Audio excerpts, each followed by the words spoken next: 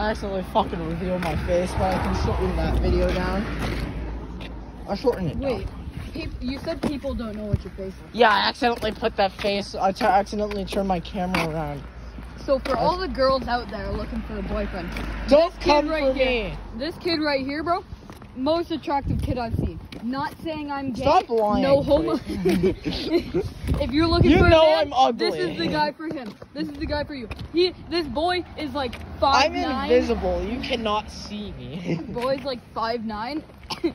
I'm dazzling hair. I'm 5'7", totally okay? Not yellow Listen, teeth. I'm 5'7", okay? I'm not fucking 5'9".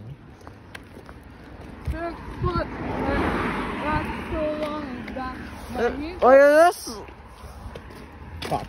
Does this look like 5'7" to you? Yeah. That is 5'7". This motherfucker's a liar.